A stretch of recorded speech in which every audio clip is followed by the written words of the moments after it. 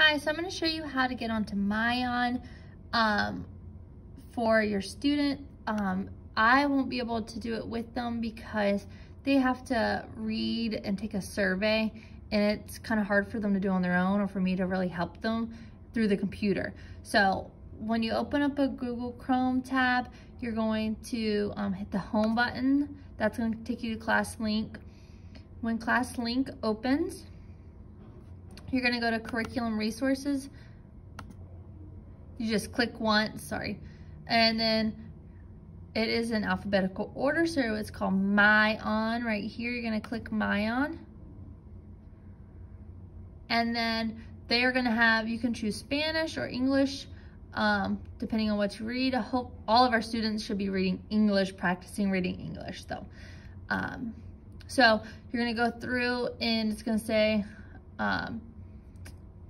different genres of books. You're going to rate it as frowny face or smiley face, depending on how they feel. Do you like animals? Smiley face. Do you like math? No, frowny face. In the middle. So that's what you'll do for that. Then when they're completed, you go and hit save, and then that'll help them determine what books they're going to bring up on their MyOn. So if you could go do this on Monday, that way students can get on MyOn on Tuesday, and next week we can practice, and then that way they can be reading books on their own. So that is one of the things for today's Monday.